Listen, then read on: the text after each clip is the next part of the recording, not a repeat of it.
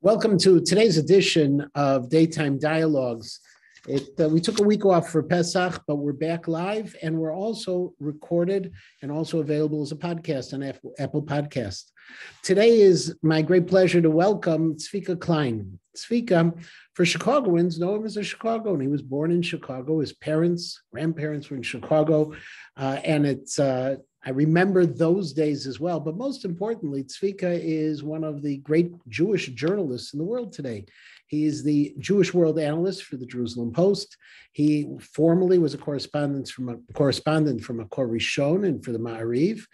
And many people were introduced to Zvika about 7 years ago when he wrote an article called 10 Hours of Fear and Loathing in Paris, and a video that went viral, which just showed what happened when he walked with a kippah through the streets of Paris and the reactions. In fact, Zvika, after that video, my wife commented to me that we're not going back to Paris. But I still welcome you to KINS, to Daytime Dialogues, and thank you for giving us some of your time today. Welcome, Zvika. Thank you, Rabbi Matenki. It's an honor to be here, and I say Chicago, but I don't know enough to say that I'm really a Chicagoan, but I could try and play the part at times. Well, as long as you say Chicago and that on top of a house is a roof, we're doing okay. Roof, I don't do roof. Oh, chaval, almost made it. So there is so many things that are happening in the Jewish world today that I want to touch on a few of them with you, and let's see where it all goes. And the top on the list is really the crisis because of Ukraine. There are projections somewhere about 40,000 halachic Jews, about 200,000 Jews by the definition of Chok HaShvut, of the law of return. Many of them are refugees. One thing you don't know is that before Pesach, KINS paid for 10,000 meals for the first Seder for the Jews who were refugees. So it's something that's very close to all of us. What's happening now in Israel with the refugees? Right. So, so first of all, again, thank you for having me. We this week passed the 15,000 Oleh who came to Israel. So we're talking about more than 15,000 Olim, which is not only Ukraine, it's Ukraine and Russia, and a little bit from Belarus. Most of these Olim are from Ukraine, but I get the numbers every day. Every day they send out these numbers about how many Olim came. And in the past past week or two, almost every day there's like between 100 to 200 Olim that come every day just from these countries. And at least half of them, if not more, are from Russia, which is fascinating to see. Even though Russia is, the country that's attacking Ukraine, but the Jewish community there is in a very difficult situation. In general, the situation in Russia is difficult. So many of the Jews are interested in Aliyah. There are at least, I would say, 3,000 more who already have been approved or semi-approved to make Aliyah from Russia in the next few weeks. And it's going to keep on growing. So basically, 15,000 of these Olim arrived in Israel. Some of them arrived not as Olim actually, but as tourists, and then they continued their Aliyah process in Israel because the idea was to get them to Israel as fast as possible. I find it amazing that there are 43 hotels around Israel that these Olim kids stay in. I was actually yesterday, I'll give you a sneak peek because I didn't write the article yet. It's for Friday, but yesterday I was at one of the hotels in Jerusalem, the Grand Court Hotel, and there's a group of, let's say, 100 Olim from Ukraine. I spoke to two women who have been living in that hotel for a month, and it's all paid for by the Israeli government. It's 3 meals a day. I wouldn't say it's the fanciest hotel, but I had, it was fine. So I think, that's definitely an amazing thing. So if I could stop you for a second. So the hotels are taking the place of what had once been absorption centers, Merkazei Klita? And so that's the thing, because there's not enough space for all, I mean, you have 15,000 people that came in 2 months. Now, before COVID, I think there was like 30,000 olim a year from all countries around the world. Okay, so and obviously most of them don't go to America Klita, to these to these absorption centers.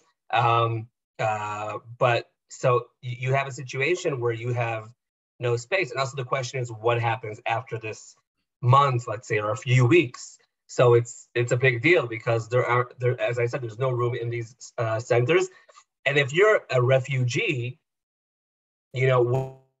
pay rent. So these olim get special benefits more than the average, the regular ole. They get money for rent, at least for a year, if not more. And I think there's different discussions about housing. So, I mean, I think potentially just like the Russian olim back in the day, and the Ethiopian olim will get like substantial amounts of money to get some sort of apartment or be given an option, whatever, to live there, because we don't know. I mean, again, the numbers will continue, but the question is how, like the numbers now are not as big as they were. But it's an ongoing thing. And it's interesting. Before we started this conversation, it's like you asked, like, what's going on with Ukraine, and we also spoke about media cycles, and it's just like people got bored about it because the whole world was following, and I think that's what everyone really wanted to do something, and just your synagogue did stuff, and many others did. It's just hard for people sometimes to maintain, I don't know, attention to things that are happening for a long time. But the situation still is that the Russians are still bombing and still trying to take over Ukraine. I would say most of the Jews that wanted to leave left. There are still, every other day, I see a group of Holocaust survivors that are being saved and taken out. And it's very symbolic because this evening we're starting Yom HaShoah, Holocaust Memorial Day here in Israel. So it's definitely ongoing, and it's interesting to see that also there are many Jews who are not going to Israel. Some of them are staying in the neighboring countries, and it's interesting because these neighboring countries have very small Jewish communities, and there's a potential for them to like double the amount of Jews there. So it's interesting. So the Sochnut the Jewish agency is working. The joint, the JDC is working. Is Israel on the ground in Ukraine in any way? Yes. I mean, first of all, there's the hospital, the Golda Meir Hospital, with medical personnel and volunteers. The Jewish agency was not in Ukraine for a while, but went back into Ukraine in certain areas. JDC is also in Ukraine. Also, many of these organizations have local workers.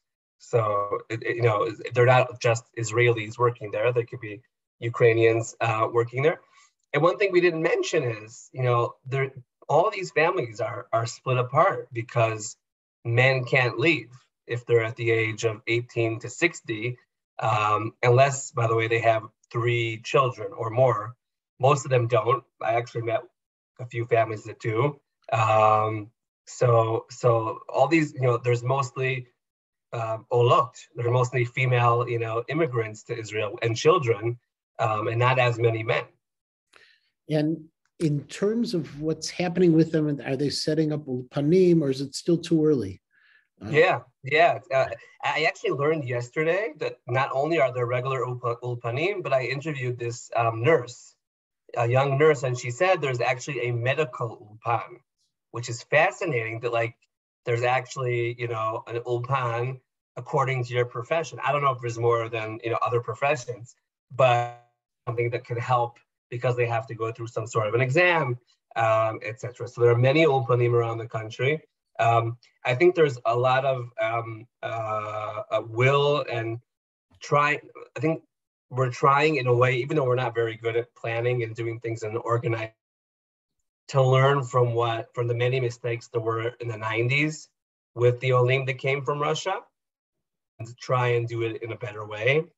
And also the fact that there are 1 million there are 1 million Russian-speaking Jews in Israel, or Russian Olim in Israel. Makes the whole situation different. We're able to accept them in a better way than we could in the 90s when there was barely any Russians in Israel. Now, in terms of politically in Israel today, Israel has been trying to walk that narrow road of keeping relationships with Russia and keeping relationships with those who are opposed, so with, those who are supporting the Ukraine. Is there any kind of political football in terms of the Olim, or is everyone on board with the Olim coming to Israel? Are any of them, is there any back and forth? I don't know. Is Avigdor Lieberman saying it should be this way, and Lapid is saying it should be this way, and Bennett saying it should be that way? There always are those situations, but it's not with like the bigger picture. Like the bigger picture, everybody agrees on. Everybody agrees upon the fact that we need to help, that we need to bring them in, that we need to give them, the most, the best, what the word is, best housing and help with education and food, etc. It's more in like the smaller things of, will this group get to stay in the hotels or will they not? Or are the Russians and Ukrainians getting the same amount of money because, are the Russians considered refugees? It's a big question and not everybody agrees upon it. I'm trying to think if there's any others, but, it's more on like the little things of how it's being done. But in general, I would say on this topic, at least, there's pretty much a consensus, which is a very big deal in Israel. Now, it's interesting. Yesterday, the ADL in the United States released a report about the rise of anti-Semitic incidents in the United States. It's risen over 30% from last year. Right. Has that created any waves in Israel? Is Israel taking notice of that? So I always say there's two things that the Israeli media in Hebrew report about the diaspora. It's anti-Semitism and Aliyah. And both of them are kind of something that strengthens the traditional Zionists ideology or view, where it's like, okay, they didn't make Aliyah, so this is what's happening. I mean, it's not said out loud. It's kind of, again, this is my analysis on what, many editors I had throughout the years. But it's also, I guess, news is usually something negative happening, right? So it's definitely news. So yes, it was very, very noticeable in Israel, and all the news outlets publish it. By the way, every year, there's different anti-Semitism reports, and they always get very high up on the news. And it's funny, just the way you said about France and your wife saying we're not going to go to France. So, people also then said, oh, is it safe to go to France? And I said, well, you live in Jerusalem. Is it safe to live in Jerusalem? I mean, there are situations occasionally. It's definitely here. And during the days before and on Yom HaShoah, one of the topics that are always discussed in the Israeli media is really anti-Semitism, and how and I think this year with what happened in Ukraine, there's definitely that feeling where everyone thought it could never happen again. Again, it's not a Holocaust what's going on in Ukraine, but millions of refugees in Europe is a big deal. And in Israel itself, is it somewhat of a cause of saying, hey, there's a triumphalism, you better come, we're going to do more in Chutz La'aretz. It's not just in the United States, it's all around the world? Or is it just, okay, this is the latest proof that what we're doing is right? Do you see any kind of movement to try to move American Jews or Jews from elsewhere to increase the Aliyah because of anti-Semitism? All the time. I mean, most of the comments of what I wrote or write in Hebrew, now I mainly write in English, was, what are they doing there? Make Aliyah. Like that's the average. And again, I also say I don't know many people today that actually write comments on articles, so it may show the type of people that write this, but definitely, you know, many people respond, so why don't they make Aliyah? You know, but they don't really understand anything deeper than there was an anti-Semitic attack in Chicago, right? They don't hear about the Jewish life there. And by the way, the same thing with Ukraine. I mean, I've been covering the Jewish world for 11 years, and I worked for Jewish organizations before that. So I've been in Ukraine many times, and I know that there is a real Jewish presence and Jewish life in Ukraine, that the largest JCC in the world was in Ukraine. But people don't, you know, again, we have very short attention spans and we're all living our lives. But, you know, there's an amazing Jewish life in Chicago, just as there was in Ukraine, and they're very different Jewish lives. But in Israel, most don't know it. And actually, the AJC poll that you mentioned, one of the interesting questions was they asked millennials in Israel and in the US, in the American Jewish community, about Israel diaspora relations. And they asked the Israelis, how do you see diaspora Jews? And over 50% said distant relatives. And a lot lower, like I forgot, was between 10 or 20, was like first cousins, siblings, brothers, things like that. So like those were very low.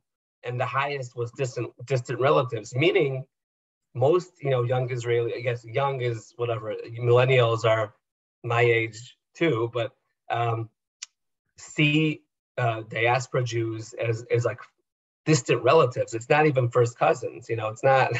So that parallels the Pew study in terms of the millennials' view of Israel, that it's not as high on the agenda, and it's right. But I don't remember all. I'm a pretty big Pew nerd.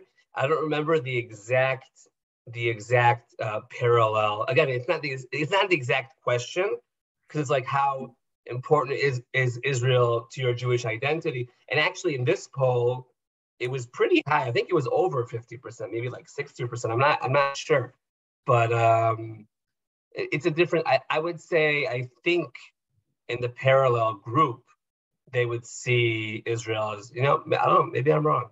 No, by the way, it may just be an issue of millennials. Millennials don't join in natural groupings. It's more transactional relationships.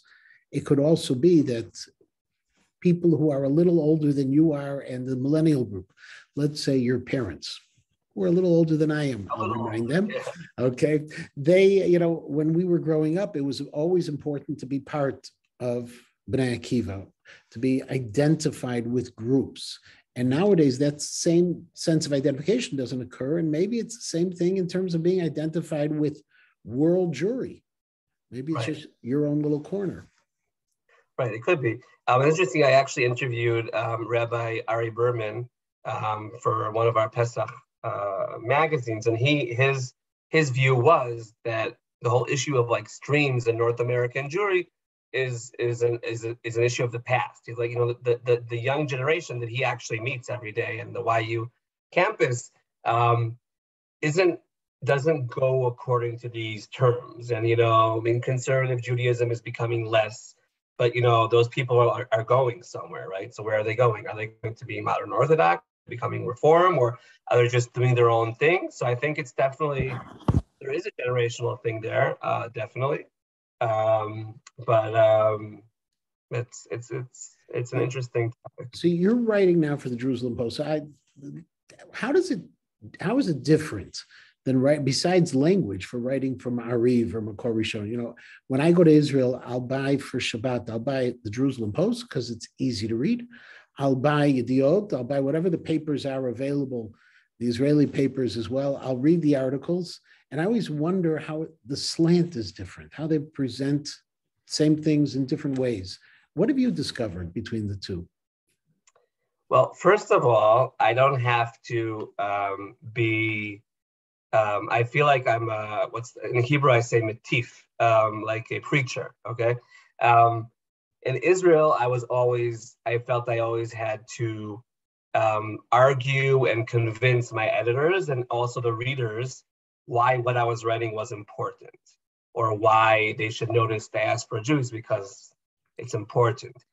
For the Jerusalem Post, it's like this is like a major part of not only of what of is and what they about, but also, it's also the source of income of the paper is from, these big Jewish organizations or, or companies. So so I could write about almost anything I want because there's someone listening. I feel that there are more and more Israelis that are interested in hearing what's going on in the diaspora. It needs to be delivered to them in a different way. Like you have to be very creative in finding stories that will be able to get, I had many times where stories I wrote from a Korishon were followed up by national television, radio, all the time. But you need to make sure that, for that to happen, it can't just be like, I don't know, a JCC did a nice Purim party. It's got to be, it's got to have an angle to it. Yeah, but the angle's got to be very unique or I don't know, or dramatic. And do you find in Israel itself an understanding of diaspora Jewry? Or whether they're interested or not, do they understand? Most don't understand.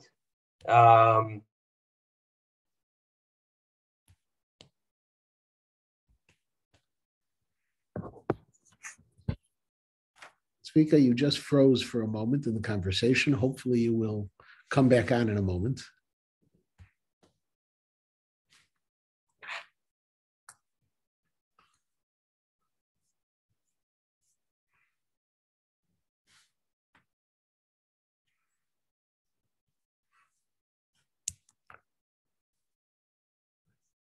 While Zvika is frozen, let me just add a couple of things and we'll see if he comes back. And if he doesn't, then unfortunately we'll have to stop at this point.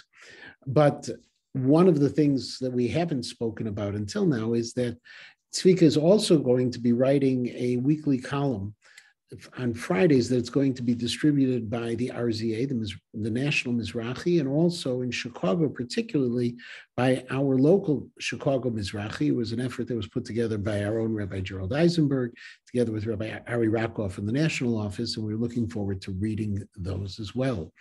Zvika also didn't mention at the same time as well that some of the issues that happens with Israeli Jews and their understanding of American Jewry is because the distance and it's so very different. And so I hope he'll come back on. If he doesn't, we'll give it another 10 seconds before we close this session. But I do hope he does come back on.